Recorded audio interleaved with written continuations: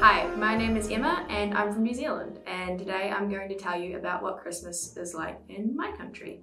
So in New Zealand at Christmas time, it's summer. It's not winter, it's summer. We still do it in December. We don't do it in July, we do it in December, but the seasons are reversed.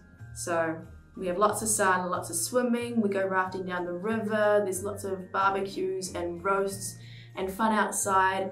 Little bit of drinking, but lots of fun. Lots of sunburn, a lot of sunburn, but tons and tons of fun. And what we do is we have generally a really big lunch, and then we'll take some of the food from the lunch or some of the food from the night before, and we'll put it into sandwiches, and that's our dinner for Christmas. That's our Christmas dinner.